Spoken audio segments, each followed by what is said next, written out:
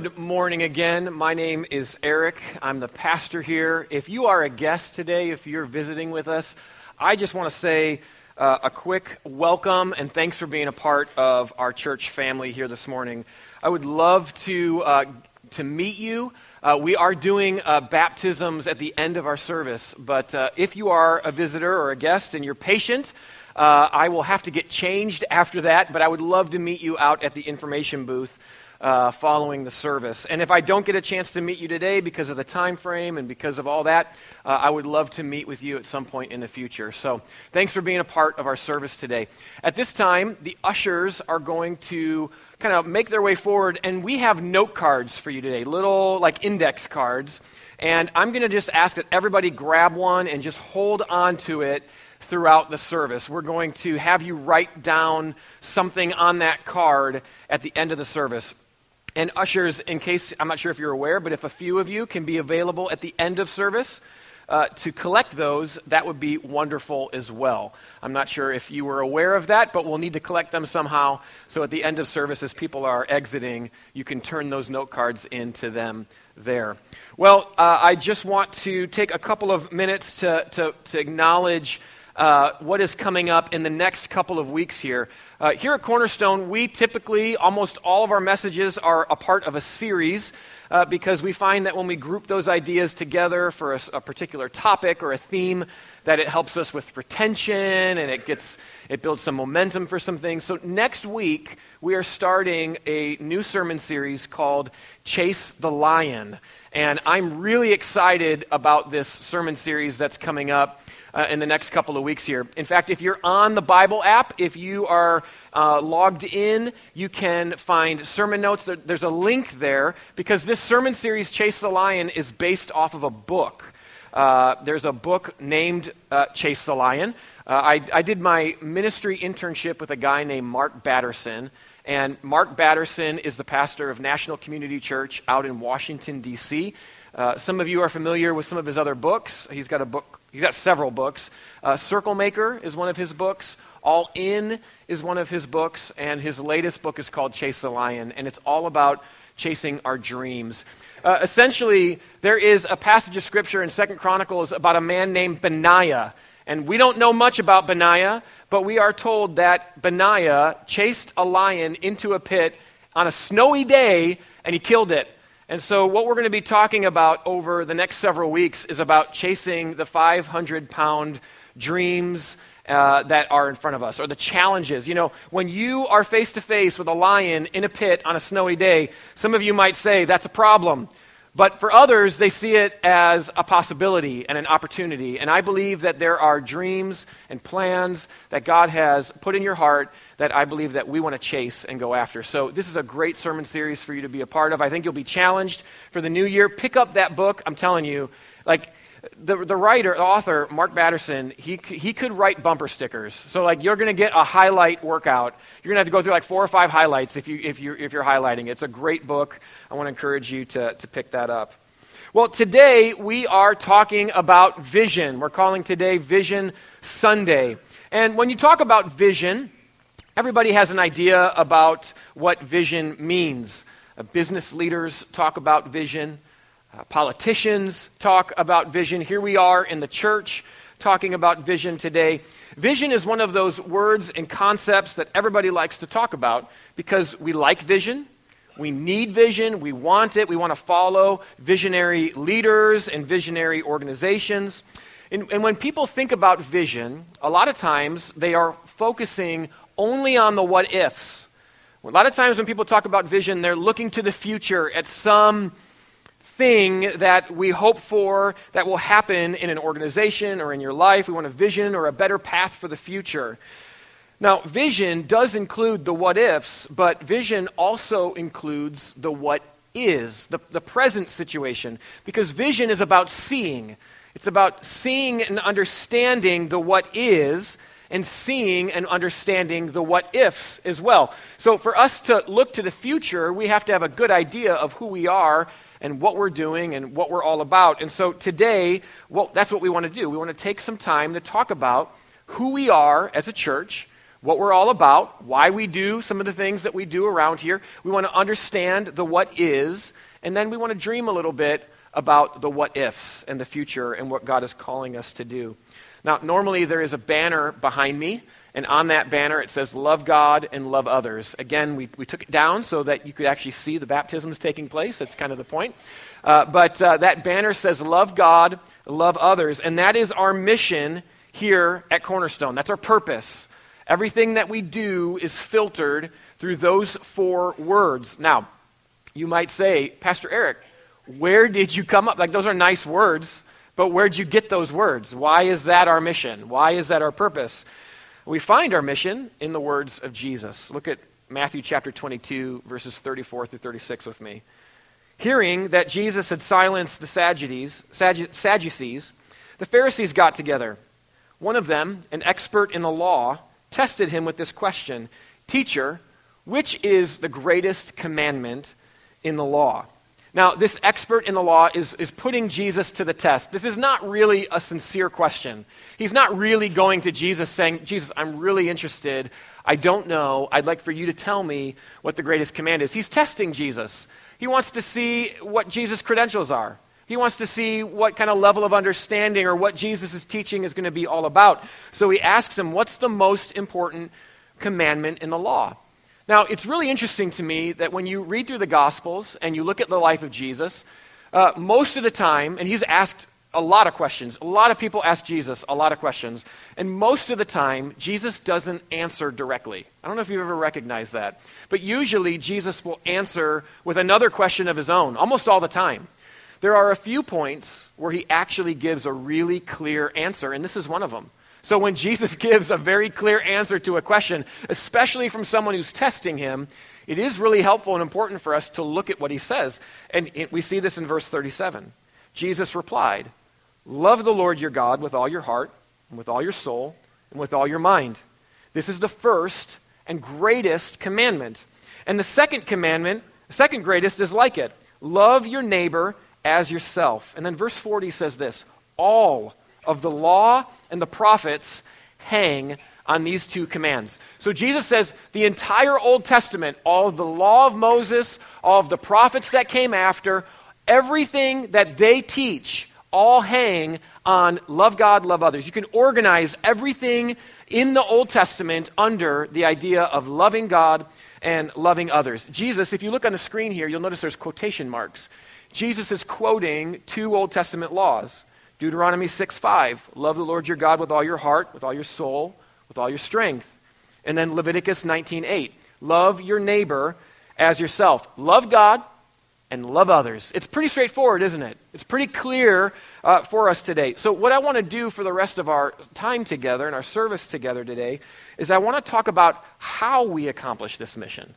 I want to talk about the process that we have to be able to accomplish this. The way as a church, we try to encourage all of you to love God and love others. You might call this our strategy. Now, a business doesn't just go and say, we want to be the best business and not have a strategy. You have to have a plan, right? Some of you know that I've been doing some training over the last few months. I've been working out at a local gym, and it's Shinobi Fitness over in Cottage Hills, and the owner is here. I don't know if I should embarrass him or not, but I had a competition yesterday, and I did not do as well as I had hoped. I realized that my strategy was lacking, right? I realized, okay, I got to get on the elliptical or run a little bit more. I got to work on my cardio a little bit because I was winded a lot faster than I thought I would be. And so my strategy, I got to look at my strategy. How am I going to be better at these competitions and this training that I'm doing, right? So you don't just say, oh, I want to go be good at something, and then you don't have any strategy. So we as a church have a strategy. And the strategy that we have, not only does our mission come from the Scriptures, but our strategy comes from the Scriptures as well. You can find it in the book of Acts, chapter 2. Now, this is smaller text. I know some of you are maybe not able to read this as easily as we typically have on the screen, but I wanted to put this all up here. I'm going to read this, but this is the strategy that the first or the early church took. This is the Acts records the life of the first church, the early church, and this says what they did, and we find our strategy here. It says this, They devoted themselves to the apostles' teaching and to fellowship, to the breaking of bread and to prayer. Everyone was filled with awe at the many wonders and signs performed by the apostles. All the believers were together and had everything in common. They sold property and possessions to give to anyone who had need. Every day they continued to meet together in the temple courts. They broke bread in their homes, ate together with glad and sincere hearts, praising God and enjoying the favor of all the people. And the Lord added to their number daily those who were being saved. Let's not forget that last sentence. This is the result of them following this strategy. So what we've done prayerfully as we've looked at this passage, we've come up with 4 different actions that the early church did that we as a church want to do to be able to see more people added to the kingdom of God. And so there are 4 words that we use.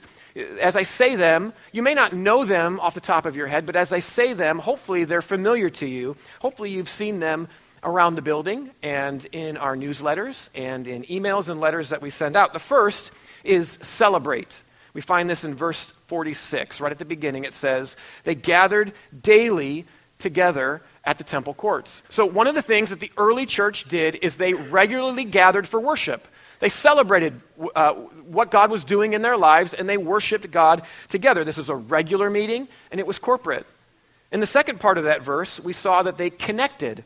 It says they met in homes, and they shared meals with one another. So they built relationships with each other.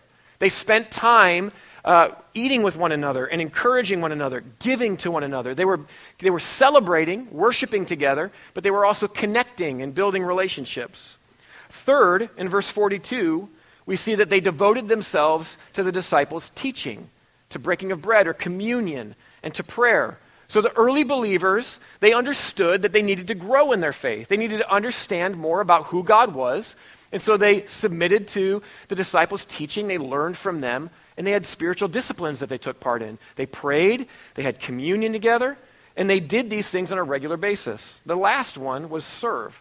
They sold property and possessions and gave to those in need. Now, if you read this, we're not going to go build a commune and force everybody to sell their stuff, okay? We're not doing that, because if you look at this, this was all something they did willingly. Like, this was not an organized thing. They just, somebody's in need, I got an extra field, I'll sell it, and I'm going to give the money to help that person. They served one another. They lived sacrificially and selflessly. So here at Cornerstone, based on what we've found here in Acts chapter 2, there are 4 actions that we encourage the people of our church to take part in. Celebrate, connect, grow, and serve. These are our 4 steps of who we are as a church. Now, I know that life is busy. You're running around in a million different places in a million different ways. I mentioned I had a competition yesterday. My wife was super mom and super wife yesterday because she was bouncing back and forth. She was helping out over there, and then she had to get Kent to basketball and back, and my son Parker had soccer, and she was just running. So my family, we understand what it means to be busy. You know what I mean, right? You all know what it means to be busy. Help me out. Are you there? Anybody busy in the room today? Yes? Get some amen. See, now you're amening. Come on. Amen, Pastor. I'm busy. Right? So here at the church, the purpose of the church isn't just to fill your calendar with more things. That's not my goal. But my goal is to try to find a biblical model for what we're supposed to do and encourage you to do those 4 things in one way or another. Celebrate, connect, grow, serve. So, here at Cornerstone, that's our mission, love God, love others, and we accomplish it through these 4 steps. And so what I want to do is for the next couple minutes is go through these 4 steps a little bit more specifically. Celebrate. This is one of the things that we do here, and we have a phrase that we say. In fact, it's on the banners out in the foyer. We say this: we gather together to celebrate what God is already doing in our lives. This is kind of a theme that we say, or a phrase that we say when we talk about celebrating together. Because it is very important that you are a part of the life of a church on the weekend in our services. Now, it's essential, I would say, for you to be a part of worship services with us, but it's not because going to church earns you a gold star or a badge or points to get you into heaven. I think there's some people that think, well, you got to go to church, otherwise, God might smite you. No, that's not the purpose of going to church, is to earn your way up. It's not like there's a ladder system that you have to earn points. Going to church isn't just about getting fed. There are a lot of people, unfortunately, who come to church once a week, and they have this expectation that the pastor will feed them for the week. Now, I hope that when I speak and when we meet together, I hope that you're fed. I hope that you're encouraged and you're built up. But if you're only eating spiritually one meal a week from 10:10 to 11:30 on a Sunday morning, you're not going to get the spiritual nourishment that you need. Just like your physical body would not be healthy if you only ate one meal in a week, in the same way spiritually. So the purpose of coming to church is not just to get fed. The purpose of coming here is to celebrate and to worship and to encourage what one another here in this place. We want to celebrate what God is already doing in our lives. So here's the point. We don't come here to get the victory.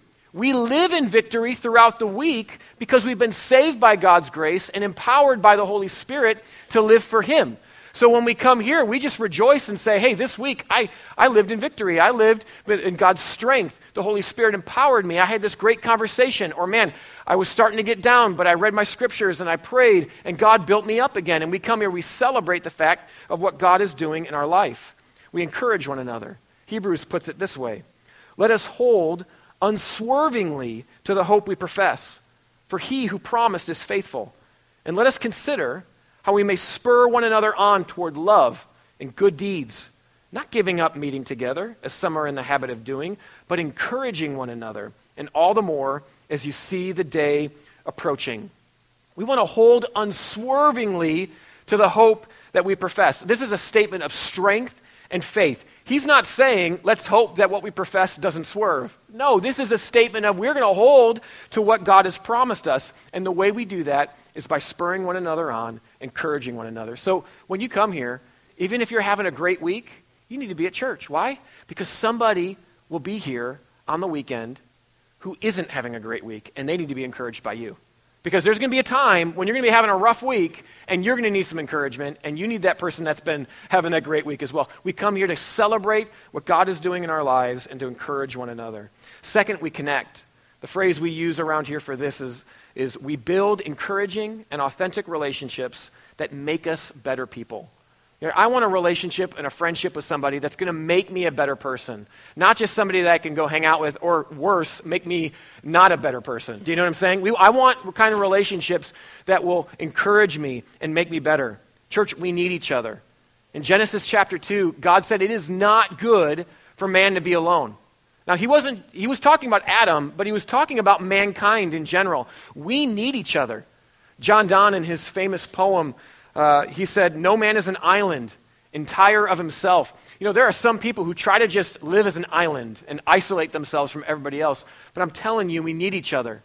Proverbs puts it this way, as iron sharpens iron, so one person sharpens another. Look, I'm not interested in just a social club around here. I'm really not. We can go down to McDonald's any morning. McDonald's is packed on any given weekday. You can go down there and make friends and just kind of have casual relationships, right? You can go to a coffee shop. You can go all these other places. Here at Cornerstone, we need to develop the kinds of relationships that sharpen one another. Now, this is a challenge, right? This doesn't feel good all the time. When you sharpen iron, there's friction, right? And stuff gets rubbed off, and there are times that happens in our relationships. But church, I need people who will look at me and say, look, man, you got a bad attitude right now. Look, right now, I need to have somebody in my life who says to me, look, Pastor Eric, you know, this is an area of your life. What's going on here? I'm seeing something in your life that isn't in alignment with the scriptures. I need that. I'm a pastor. I know you need that as well. We need to invite people in and have open and honest relationships with other people. There are some people in my life that I will call from time to time when I've got a situation that I'm walking through, a couple friends in particular, and they will say to me, Eric, you're being a knucklehead. Look, you got a bad attitude, and you need to knock that off. So I don't like calling them, but I do because I need it. But I do anyway, right? I do anyway. Look, do you have somebody like that in your life? You know, here at Cornerstone, we hope to create environments where you can build those relationships. It takes time. It doesn't happen instantly, but I'm telling you, it's worth the investment. So we have things like life groups. We have things like interest-based groups. You heard it in the announcement video. Hearts at Home is coming up. And we have a game night coming up. Now, you're probably not going to go to the game night, meet somebody new for the first time, and you say, hey, what sins are you struggling with, right?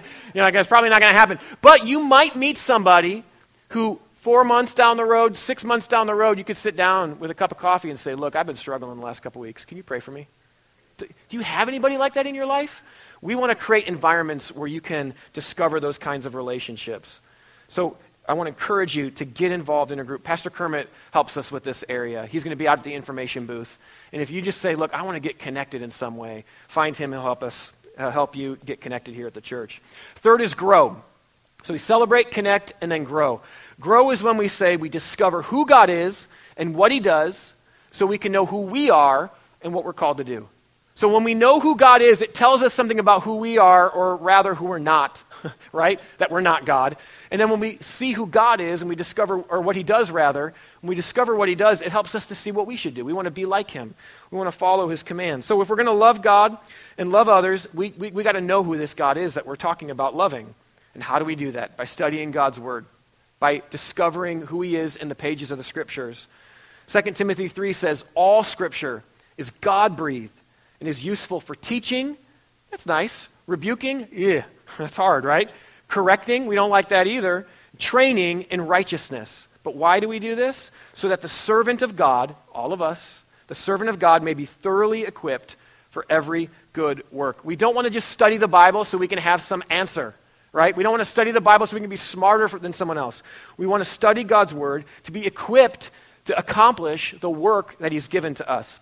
So we have Sunday school at 9 o'clock, and we have Cornerstone University on Wednesday nights at 7 p.m., and these are designed to help you grow in your faith. We have practical classes that will help you in practical aspects of your life, and we have theological classes that will help you grow in your knowledge of the scriptures. So Sunday school, we've got Betty's Sunday school class that meets back here. We've got another adult Sunday school class that meets upstairs at 9. We've got a prayer class that meets also. On Wednesday nights, this current series in our Wednesday night Cornerstone U is a health and wellness class, very practical to start out your year, by Darla Brown. We've got a class called Guarding Our Hearts by Gary Payne. Gary Payne, I love the man. He is like drinking from a fire hose. Okay, so if you're going to go to that class, I mean, get ready, because he will he'll fill your brain. He is an incredible teacher. He actually does some preaching on the side for our district, so he's not here today, but he is an incredible teacher, and you will be filled with knowledge in going to that class. And the last one is a class on resolutions and habits by Pastor Phil. And I'm going to tell on you. He didn't know I was going to do this. But Pastor Phil's like, why did I decide to do this class? He said, because I'm horrible at this. And so I said, that's a great class for you to learn and grow and share what you're growing and learning in. So health and wellness, guarding our hearts, resolution and habits. Some practical things, some ways to expand your understanding of who God is and what he does. So we celebrate, connect, grow, and finally we serve. We say it this way. We give all that we have and all that we are because Jesus gave everything for us. Church, this is what we've got to be all about. When we come here, it can't just be about my wants and my needs. It's got to be about me serving the needs of others and giving to others. Now, I believe that Cornerstone Church is the best when we give ourselves away.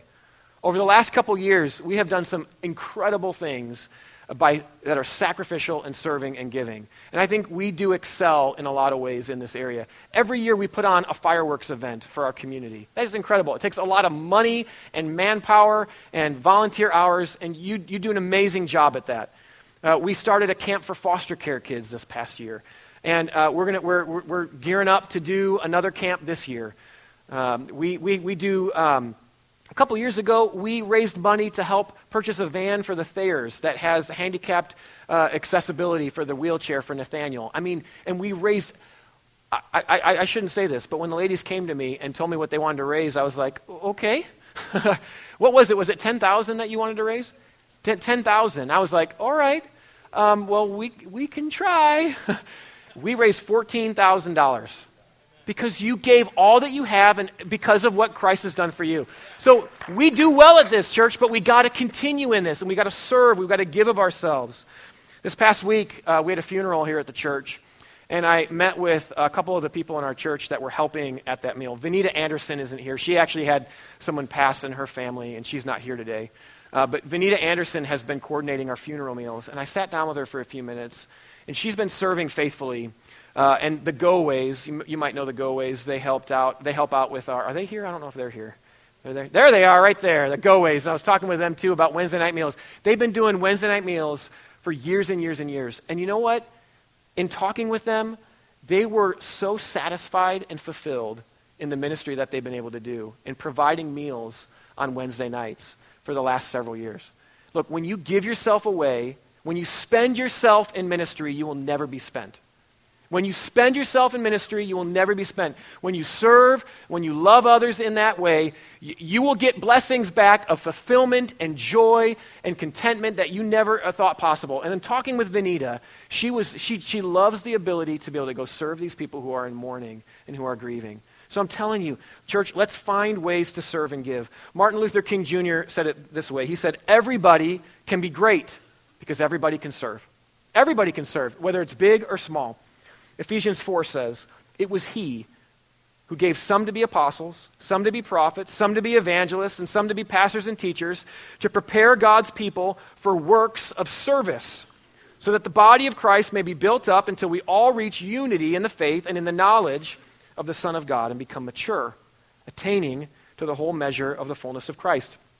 I'm just going to be straightforward with you today. My job as the pastor is not to do all the ministry of the church. Pastor Phil's job, Pastor Kermit, Pastor Chris, our job is not to do all of the ministry. Our job is to train people, to prepare people, God's people, for works of service. Our job is to prepare and equip you to do the ministry. That's our job, and that's our role and our responsibility. Why? Because when we all are a part of this, and when we are all doing this, he says that's when we are all built up. That is when we all reach unity in the faith. That's when we all become mature or we become like Christ. So we provide a whole host of ways that you can get involved here at the church. Ushering, greeting, Wednesday night meals. There's a need for help in there. Once a month to help in Wednesday night meals. Funeral meals. Maybe you can't help regularly, and funeral meals are great because they're not on a regular basis, you know what I'm saying? And you might be available for that during the day, especially if you're retired. Maybe you can help us go by purchasing the meal for it. Our Royal Family Kids Camp for foster care kids is coming up. Can you serve in that area? Ushers and greeters. We have needs in our kids ministry. Can you help once a month in our kids ministry? Or maybe for one session in Cornerstone University. There's all sorts of ways. And you can even get involved in ministry outside of the church. There's other organizations as well. So these 4 steps, I'm going to put this on the screen here. These 4 steps are also really our process. Because what happens here at the church is, for the most part, when people come to Cornerstone, they start where? On our Sunday morning service, don't they?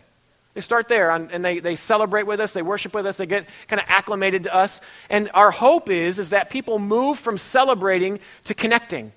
Our hope is that once people have been here, they begin to develop relationships with people here in the church through a connection group or a life group of some sort. And then from there, they begin to say, I want to take some ownership of my faith, and I want to grow in my faith.